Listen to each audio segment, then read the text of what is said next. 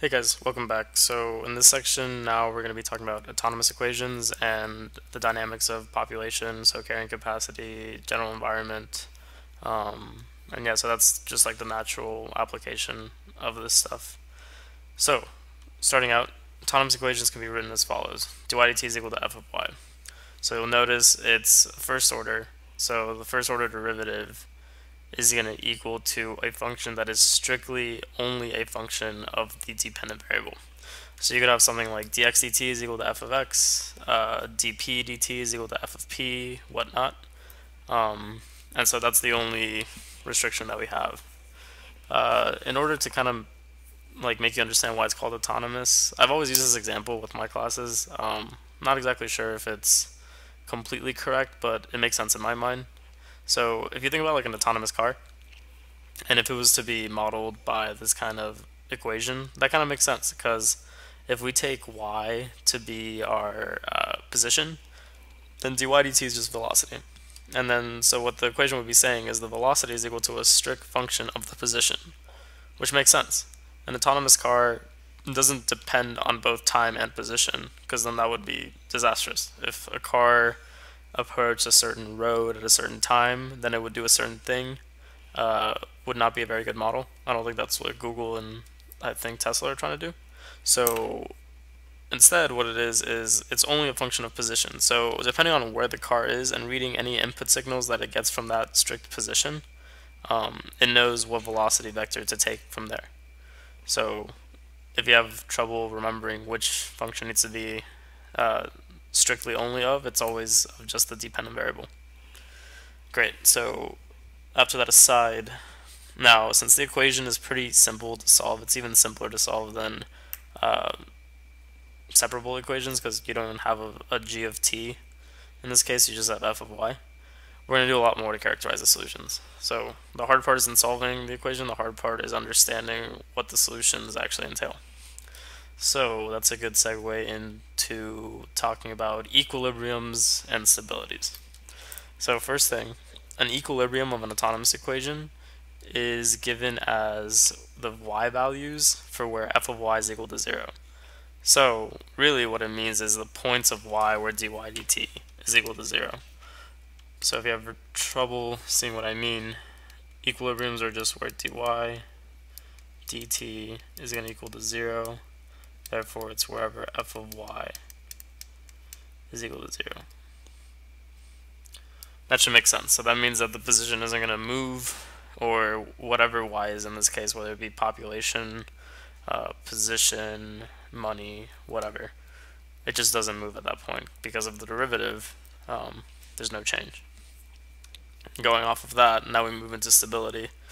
Let's say that y0. So keep in mind, y0 is just any number, any point value of inside the y domain, and that is an equilibrium to this equation right here, dy dt is equal to f of y. So in other words, f of y0 is equal to 0. Now there's three different types of stability for this class. The first one is stable. So if an equilibrium y0 is stable, then the solution y of t stays close to y0 for all of t greater than 0 as long as y0 is close enough to y0. So what this means is that essentially if you have a solution and it's close to y0, the equilibrium, then all solutions are rounded for some reasonable amount of distance between that are going to stay close enough to that point y0. So that kind of makes sense of stable.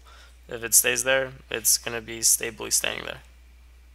You'll see more as when I draw this out and analyze equilibriums, this should all make a little bit more sense. Equilibrium y0 is asymptotically stable if y of t stays close to y0 for all of t0, as long as y0 is close enough to y0. So that's the same definition of stable, but we have this other thing. And the limit as t approaches infinity of y of t has to equal y0. So what this means is, as the dynamics or the solutions of this autonomous equation, what has to happen is that if we plug in t of infinity, it should approach y0. Now I know that's not a very mathematical statement to say, but for our cases and for this class, that's really what it's saying. And you'll see in the phase portrait, which I'll get to later, as you go outwards into t is approaching infinity, you'll see that it's going to approach y0. Finally, equilibrium y0 is unstable if for y of 0 if y of t leaves the vicinity of y0. So what that means is if y0, if the solution y of t is going away from y0 as t is greater than 0, then it's unstable. It's not going to come back to or stay close to y of 0. So it's a lot of words. Let's just do an example, and a lot of this should make a lot of sense. So this is the population dynamics, classic question that tech professors love to ask. So we'll take a quick look at this. So I'm giving you the autonomous equation, dy dt is equal to r times 1 minus y over k times y. And then I give you r is equal to 0.2 and k is equal to 6. So first part is find all the equilibria. The next part is sketch the phase portrait. And then finally, it's determine the stability of each equilibrium. Okay, so first things first, I think we should probably plug in our numbers. And I'll tell you what these numbers mean, so that you're not just doing math for math's sake. So 0.2 times 1 minus y over 6 times y. Now, this r is known to be as the growth rate. And so hopefully you've had some exposure to the logistic equation before. It's essentially an equation that models population. And then, if you remember, K is known as the carrying capacity. So that's to say that if you start at a population of like 3 animals, they're going to want to build up to 6. If you start a population of like 10 animals, they're going to try to die down or kill each other to 6. So that's what's known as the carrying capacity. Great. Okay. So if you look at this equation, if I were to multiply all this out, it is a second degree polynomial, right? And so fundamental theorem of algebra tells us that I'm guaranteed 2 complex conjugate roots of this equation. And so because they're real, I just get 2 real roots. And hopefully you can see that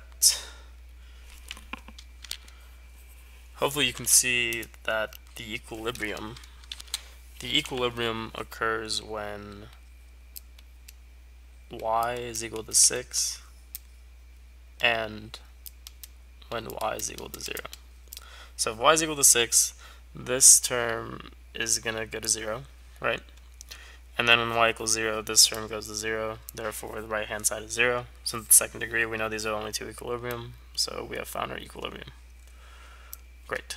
Now, phase portrait, I didn't give you any pointers on how to do, because in my personal experience, I think this is something that you just learn by seeing someone do once or twice, and then you can recreate it. In my 2 years of teaching, I haven't had someone not be able to grasp phase portraits that way, so hopefully it still carries now. So this is how you do it. Phase portrait and this is a one-dimensional phase portrait. I like to draw it like an arrow, or really I shouldn't put an arrow here because of what I'm about to do. So let's erase this and let me just draw a straight line. First thing you want to do is plot your equilibrium. So I have one here at point 0 and then one here at 0.6. So at 0.6, I mean at the point y equals 6.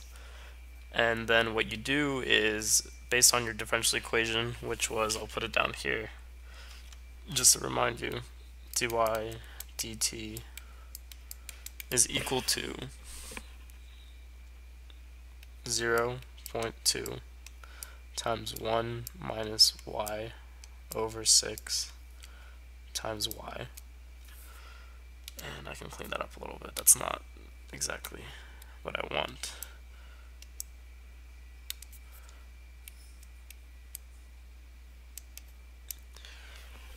So what you do is you test intervals in between these values. So you test somewhere between -infinity and 0, 0 and 6, and 6 and infinity, and check for what the sign is of dy dt, and then put your arrows accordingly. So let's start with something that is greater than 6. So let's say if we wanted to try 7.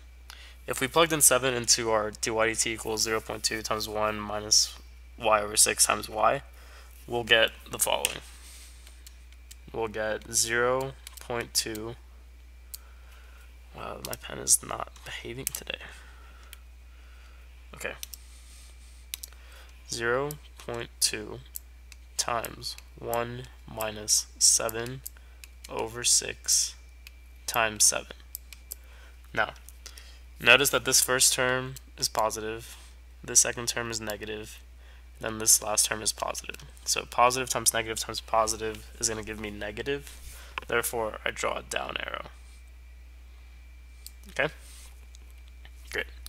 Now, let's do the same thing between 0 and 6. And now, because I just showed you I don't care about values, I care about signs, I'm going to choose 1. And then I'm going to see 0.2 is, so if I choose y equals 1, then I'm going to get 0.2, that's a positive number, times 1 minus 1/6, that's a positive number, times 1, that's a positive number. So positive times positive is positive, so I draw an up arrow. And then below, let's try y equals negative 1. So negative 1, so 0.2 is always positive, and then 1 minus negative 1/6, that's going to be positive, but times minus 1 is going to give me a negative, so positive, negative is a negative. So there we go. That's our phase portrait. And this is perfectly fine. You can box this in. This is your final answer. And then if you want to, whoa, that's crazy.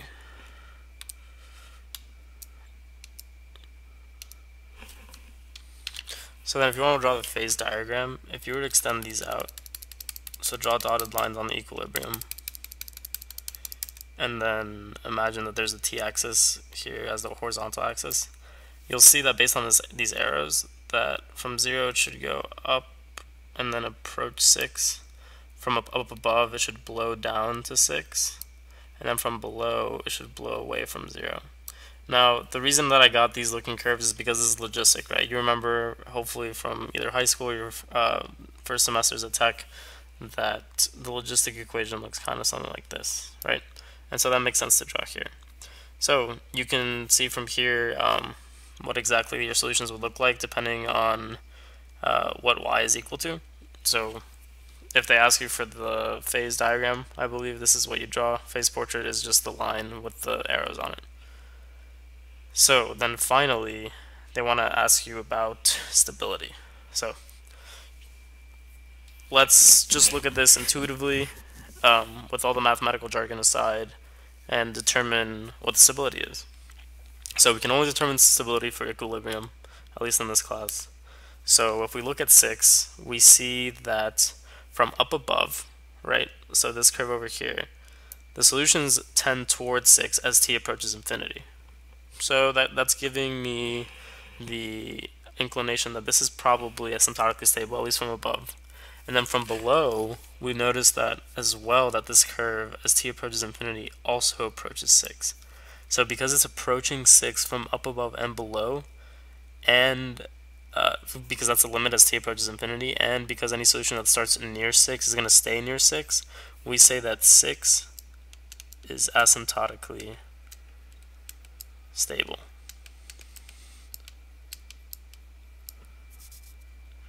Okay, so asymptotically stable always kind of looks like this. This general figure on the phase line, phase portrait. Both solutions from on top and the bottom approach the equilibrium. The arrows point towards the equilibrium from both sides if the equilibrium is asymptotically stable. Now on the other hand, let's look at 0. So 0, we have solutions that go away from it from the top, so that's automatically not stable or asymptotically stable. So we can already say it's stable, but let's also look from the bottom. From the bottom, it's also going away from it. So any solution that starts even near 0, as t approaches infinity, or for any t greater than 0, the solutions are going to go away from 0. Therefore, they're going to leave the vicinity of 0. Therefore, we can say that 0 is unstable. Great. So be sure to keep those definitions in mind. And I know they can be a little rigorous, especially for people that are early on in their mathematical careers.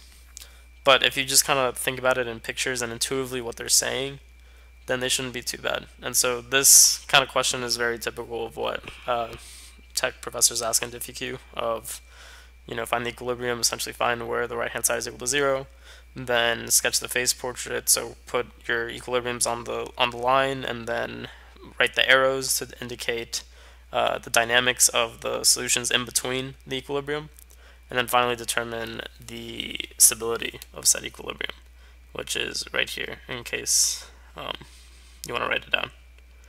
And yeah, that sums up autonomous equations. We'll talk more about stability once we get into systems of differential equations. And stability is also a very rich topic in nonlinear dynamics, which is probably some of the last things we're going to do in this video series. So stay tuned for that, and be sure to master this material. It's pretty important. So yeah, thank you so much for watching.